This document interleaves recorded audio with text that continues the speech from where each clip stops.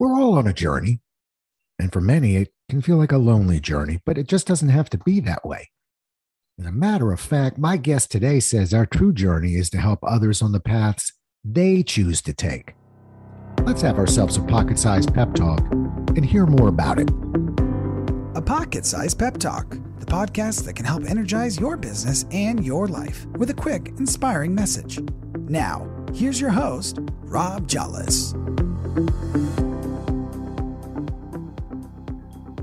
Edia Stanford Bruce is a writer by trade and a storyteller by heart. She earned a BA in journalism, went on to acquire a master's in early childhood education from Rutgers University. She did that 17 years after earning that BA. And she did her homework side by side with her high school daughter. Clearly, that inspired her daughter to work hard, as her daughter was her class's valedictorian. She's the author of Fruittivity, Cultivating a Fruitful and Productive Life, helping readers to make an essential decision to live their divine assignment in the social forest during our life on Earth. Welcome to the show, Edia. Thank you. Thank you so much for the opportunity.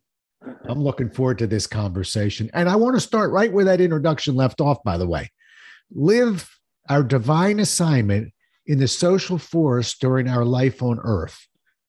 Tell me what you mean by that. Essentially, we are not mere cosmic flotsam. Some people have the idea, and you have a right to your opinion, that we're just here, we just appeared, we showed up. In Gone with the Wind, Topsy said, I won't born, I just growed. But I don't believe that. I believe we were sent here with a purpose, that we were sent here to be part of a network of human beings who will, while we were on Earth, help one another grow, change, and become the people we ought to be. We actually help each other in our attempts to become more and more and more kind, loving, thoughtful, all of that while we're here on Earth. Huh. A lot of times I hear people say, you're on this journey alone, you're on this journey alone, but you don't believe that. You believe that actually our journey, part of our journey is to help others on their journey. Is that what you're saying? Exactly. You got it. Boom. There it is. Good. That's why I describe living on Earth as a human being in a human form as living in a social forest. There are forests on Earth, all kinds of trees, plants, and all kinds of other organisms. Human beings, we live in community. We were created to live in community, much like forests on Earth. And just like forests, there are big trees, there are low shrubs, and even there are things that we don't recognize crawling underground under the leaves. Wherever you are in that social forest, it's your responsibility to do what you ought to do, fulfill your mission, be where you ought to be, do what you ought to do, but that is all to help the whole forest survive. The microbes can't survive without the big trees, and believe it or not, the big trees can't survive without the microbes. Right. Yeah. We're all on that circle of life, as they say, right? Well, yeah. No. Fruittivity. That is one of the most unique titles for a book. And folks, you can find that book on Amazon or any online place to purchase books. Amazon, probably the easiest one. But Fruittivity. Tell me how you came up with that title. It just floated by one day when I was thinking about why human beings are on Earth. We were assigned when we got here, when we were created. Sidestep. I do come from a Judeo-Christian mindset. That's obvious and evident in the title. We were told when we got here on Earth to be fruitful and to multiply, to master the earth, to become commander of every and all the other parts of creation. Fruitivity is a mashup. When you mash fruitfulness and productivity together, and they got to dance together, that's what I came up with, fruitivity. Every time I hear that word, it sort of lodges in my head.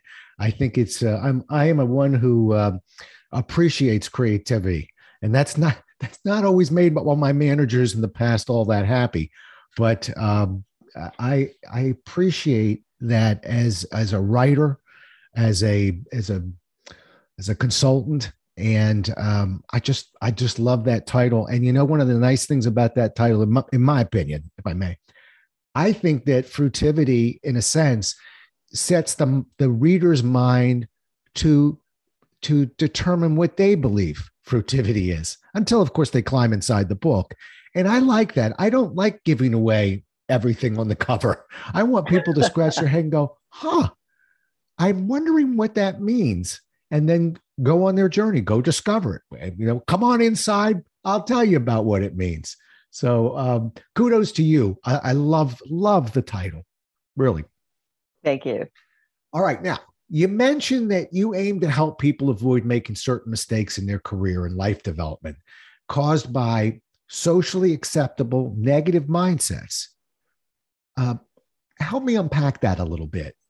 Let's talk about certain mindsets that have to do with the age process. Mm-hmm.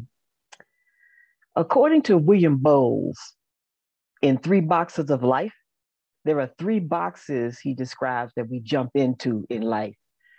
We're either in the learning box, in the working box, or the retirement box. One or the other. And we're supposed to be in one or other of these boxes at a certain age in life. So from maybe 6 years old till you graduate from high school, you're in the learning box. If you're age 6 to 19, you're supposed to be learning. If you're after that, 20 to 45, 50, you're supposed to be in any one of several stages of career growth. That's the career box. After age 65, and for me, it has pushed up to 70, you're supposed to be in the retirement box. This is the box where you're supposed to have fulfilled everything that you started out to fulfill in the career box, and now you're kicking back. The idea that this is how a lifetime is supposed to run is a socially accepted idea of what people in certain seasons of their life are supposed to be doing. And I'm saying, let's get rid of that. Right. Yeah, I'm hearing that. I'm hearing you're not a fan of boxes. Hey. Well, you got a fan over here too. Never been a fan of boxes. Actually, when I was at Xerox, I remember one of the photographer there. I have to find that, it's somewhere. Actually, made a picture of me kind of coming out of a box, just my head, and it was rather disconcerting. But I used to actually give it away in some of my seminars, telling people, think out of the box. And it was a poster of my head leaving a box. So I hear what you're saying there. Let's go after another intriguing question that you pose. And it's a quote that I saw. Is what I do who I am? Talk to me about that. Believe it or not, that's another of the socially accepted ideas that are running around. As you grow up, what's the first thing people want to ask you? What do you want to be when you grow up? A child would answer, oh, I want to be a ballerina. I want to be a fireman. I want to be a policeman. I want to be a firefighter.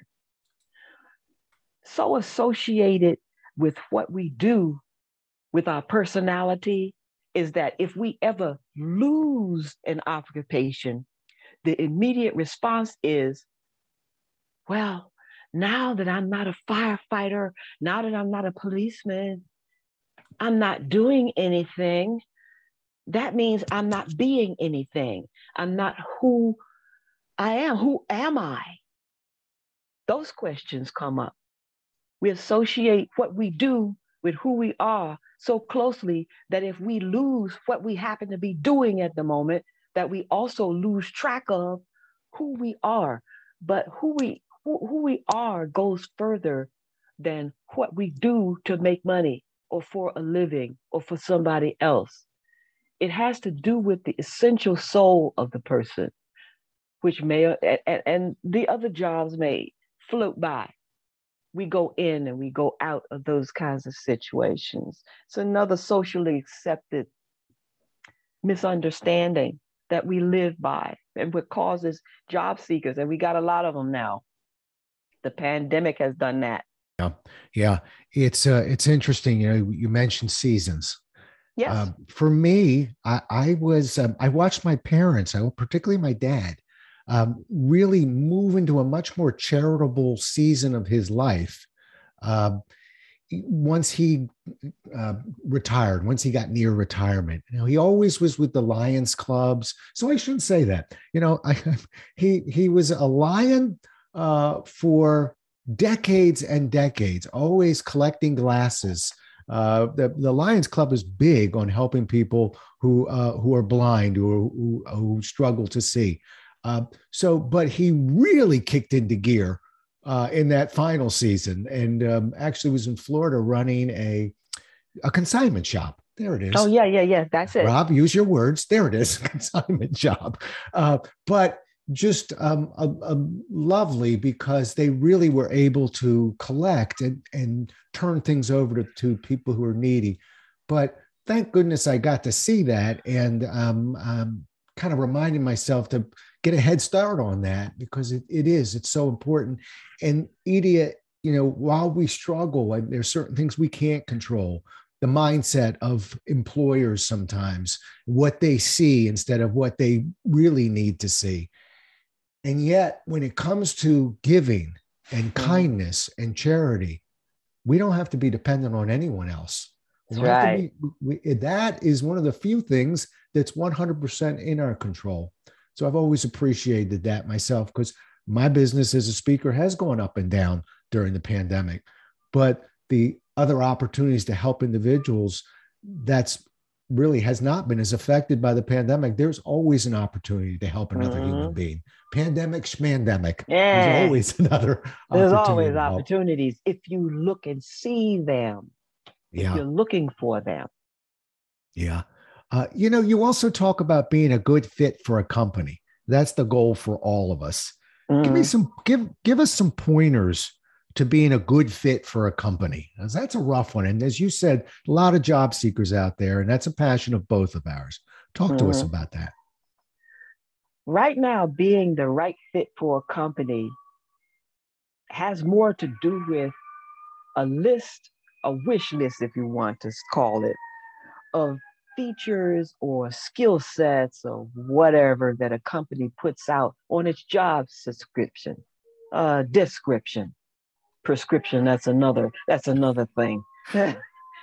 That's what you do after the job interview.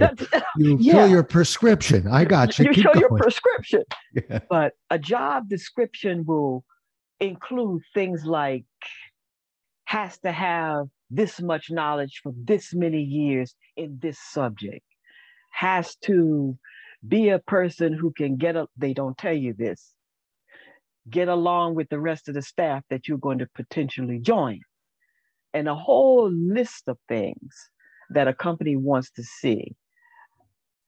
But being a good fit for a company goes beyond that, actually. Let's say you're me. I believe in using your words. I was a third grade teacher. I was a first grade teacher. I believe in encouraging students to use their words. I fight with words. I communicate with words. I go by thoughts. I put thoughts on paper. I'm the kind of person who would encourage people to not only use their words, but to use them to promote prevention from fighting. Now, what would it look like if I went to a corporation that essentially builds, promotes, advertises, and develops objects, things, or ideas that will essentially put together methods or ways to fight other people and to kill other people? Now, that's going to cause a bit of a disconcerting thing. Right. I'm essentially a pacifist, and I'm going to work in a place that builds weapons. Not good. So you wouldn't take that. That's a good question, Edia. Let's just stay there just for a second. Yeah. So if a gun manufacturer came from left field and said, Edia, I've got a job for you, and I can double whatever it is that you're earning right now, would you turn that job down? Yes, with the quickness. In a New York minute. Wow. Okay. Yes. Yeah. Do you know that in the financial industry, there are, and I'm gonna get this wrong, so send me an email, folks, when I butcher this term up.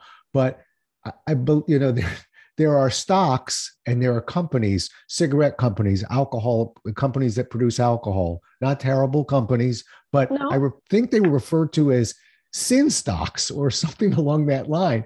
And some of the mutual funds will actually bundle them together. And for those who really don't care and want to turn a profit, there it is. That though they're not in a nice bundle. And there are others just like you, I would guess, who would say, I don't want to invest in a tobacco company right now that may be misleading the public. And it falls into the same kind of thought pattern that you have. Would you invest in a company that produced a product like a gun or a cigarette that you didn't believe in? You're absolutely right. You're on the right track. Yeah. I would not put my money into, right, or use my words for, because that's my flagship skill, words. Yeah. I would not do that for a corporation that produced cigarettes. Right. Or guns. Right. I as a professional speaker, I always sort of drew a line in the sand and said, I'm not going to sales train a company that produces a product that I think is a bad product, a ripoff to the public. Why would I become a mercenary and train that company how to do that? And I only once in my career did I really get pushed right to the wall on that. Mm-hmm. And it was a job that was offered by a speakers bureau to, we'll leave the company and industry out of this. But I will tell you that I ended up, it wasn't sales training as much as a keynote speech, but I ended up going there and speaking. And I'll tell you why. Mm-hmm. In my mind, I thought, maybe I can deliver a presentation here that will inspire this company and this audience to do things in a different way that are better for the public. So I always walked away and thought, Rob, you're on thin ice. And it is funny how the mind will begin to make excuses and go, wait a minute, I think I figured out a way of getting around. But I did. I decided I'm not going to sales train them. That's a little much. But you want an hour on a stage in front of about 500 people. I get to pick the message. I'm going to pick a message that might be able to help these people a little bit. But that's the closest I ever got to the line that you're describing. Mm-hmm. Okay. Tell me a couple lessons you learned somewhere in your journey that had the biggest impact on your career or even your life.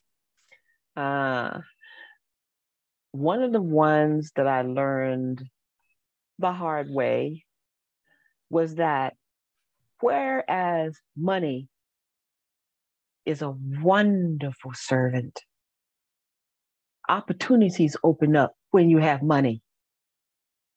Places to go that will take you further and faster on a path that you're taking. Money is a wonderful servant. But on the other hand, it's an awful, cruel master. If you're doing everything you do just to get the money, you run after it as hard as you can, it has this thing of always eluding you, always just a step ahead. Number two, there's always somebody out there who's prettier, faster, and better at what you're trying to do. Comparing yourself to other people is the fastest way to unhappiness. That's lesson number two that I learned the hard way as I look in Facebook and all the other media outlets where the thing is, you must be able to be like this person. You must be able to smell like this person, make the money, make the bling, go to places. Comparing yourself to other people, fastest way to get the unhappiness. That was lesson number two. Yeah. And I think that lesson number two has been in the news lately because there's a lot of pushback on Pinterest. There's a lot of pushback on, Facebook, because people put up photos and images and stories of a life that is, first of all, not being completely told. Mm-hmm. And one that is troubling for others that are saying, I making that mistake that you're telling us to avoid, which is watch comparing yourself to others. You don't need to go to Pinterest and see people in Happyville, with perfect bodies and, and perfect meals. And, what helped me with that a little bit, Edia, and for me as a writer, and we're two writers, sometimes when I write a piece, it helps me work out my thoughts, my issues. And I wrote a piece one time called Play the Ball, Not the Opponent. And what it reminded me, and I'm a horrible golfer, but what it reminded me was that I just need to focus on my shot, my ball, what I'm doing out on that course, my journey. Mm-hmm. And the moment I lift my head up and start looking at the other guy's journey. Yes. Let's know first of all, I can't impact it in any way. It's not like if I look at it hard enough, the ball won't go straight. That's their shot. And all it's really doing is taking the focus off of what I'm trying to do. So it's a perfect way to lose focus. And it's fool's gold. It doesn't work. So I really hope that is nesting a little bit with people who are listening, because I just think I particularly for kids out there, they're so vulnerable to this. You and I went to school, yes, and I was always looking to my right and left, and I wasn't the tallest kid, and I was a little on the skinny side, and then I would compare myself, and those were the tougher days. Once I got comfortable in my own skin, life became a lot easier, and I was able to excel. So I'm glad you really brought that up. I think those are two great lessons. I don't want to lose that money one either. Most people will say, when were you the happiest? When I didn't have money, when I was just, out there with my friends. We didn't have 2 nickels. And for some reason, we were really happy. Then I started making money. And then for some reason, I needed to make more. And it became an obsession. And, and the objects that we begin to attract to our money. And two great lessons for people to remember. All right, let's go to you. How about a hurdle that you personally faced? And let's just go with, I'll take one or two, but one or two hurdles that you faced, but more importantly, how did you overcome them? Well, one of the biggest ones that I could mention is getting the book written in the first place. Yeah. There were all kinds of doubts that came from every direction saying, number one, who do you think you are to tell anybody anything? Because you're so messed up yourself. You're not good enough. You're not knowledgeable enough. You're not educated enough. You're no psychologist. What are you doing this? You're nothing. Nobody's going to listen to you. You're small and empty and tiny and worthy of being not only neglected, but ignored. That was the biggest one, the biggest hurdle I had to really attack. I'd had to make a frontal attack on that one. And it actually took me 2 years to get the book written. 2 years to get it written. From when I first thought of the idea to the time that it went to publication. And all along the way, there was this same struggle. Who are you to say anything to anybody? You're nothing. You're on the bottom of the social scale. You're scum. Even as you're going through this, it's hard to hear that from me. It's hard to hear you put all those words together. Tell me how you overcame that. The biggest breakthrough was when I actually began to believe. It was Thanksgiving. I was walking through Macy's, love Macy's. And in the middle of a display, all the turkeys and the straw and the bales of hay, I saw a wee card. And on the card, it said, "You are who heaven created you to be." And that attached itself to my heart. I began to investigate the idea, who am I? There's this thing that the world says that I am, and then there's the thing that another force says that I am, that God says that I am. What are you going to believe? You're going to believe all the things that the world says? The rest of the world can only see you from the outside.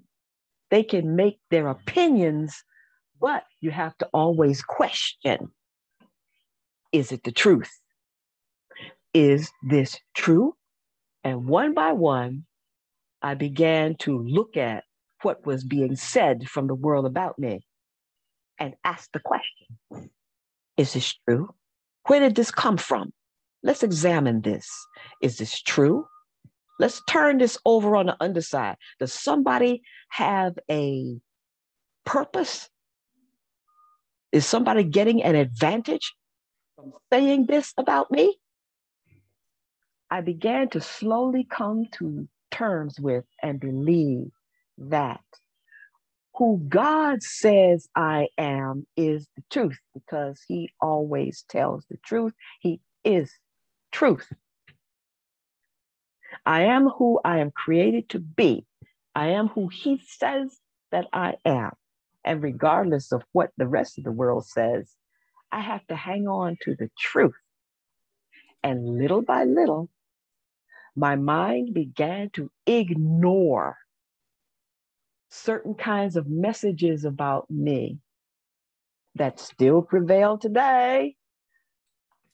But I learned how to put up a mental shield against them to protect my own soul from being driven into depression or worse by these ideas that swirl around in the media and in other places about who they think I am.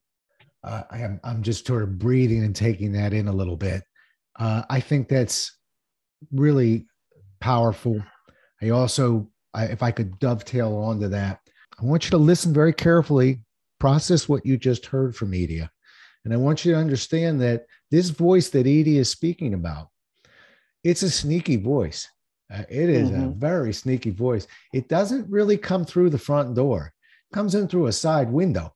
And what I mean by that is we begin to process negative thoughts, and they start very harmless and they start slowly. And that's how they begin to creep in. They almost start as a joke. Well, Rob, you could have done that, but you can barely find your way out of a paper bag.